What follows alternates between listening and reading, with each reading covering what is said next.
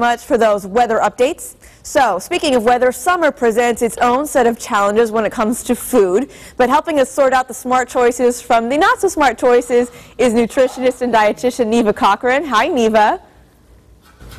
Hi, Natalie. How are you doing? I'm doing great. Good. Good. I have a lot of questions for you. Are you ready? Oh, good. Good. I'm ready. Okay, good. So everyone knows those summer barbecues come around every weekend. There's somewhere else to go. My personal weakness at those barbecues are always the pies, the lemon meringue pie, whatever, the fruit summer tarts, those kinds of things. How do we make choices like we can still eat those things, but maybe be a little bit smarter about it? You know, it's really a key of balancing your choices. So if you're choosing something, you know, that's higher in calories and higher in fat for your entree, say a hot dog with chili on it, then, you know, you might want to go for fruit for dessert. But on the other hand, if you're having like a grilled chicken breast with a little barbecue sauce, which is much lower in fat and calories, then you can afford those pies or cookies or ice cream.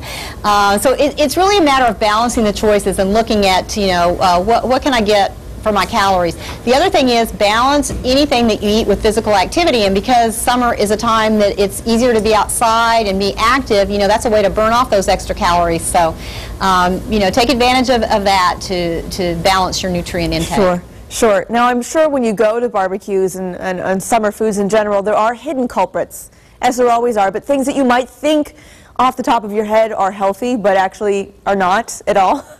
What are some of those hidden culprits that are typical that we can try to avoid, or at least, as you said, eat in moderation? You know, thinking about like salads that have a lot of, you know, high-fat dressings like coleslaw or potato salad, you know, you can make those a little differently. You can use some low-fat mayonnaise or maybe some yogurt, or, you know, even have something like a fruit salad instead of one of those kinds of salads. You know, the key is, again, to balance your choices. A lot of people get really concerned about, like, is there a little bit of sugar in this ice cream? But, you know, the key is that you need to balance your sugars with the nutrients that you eat.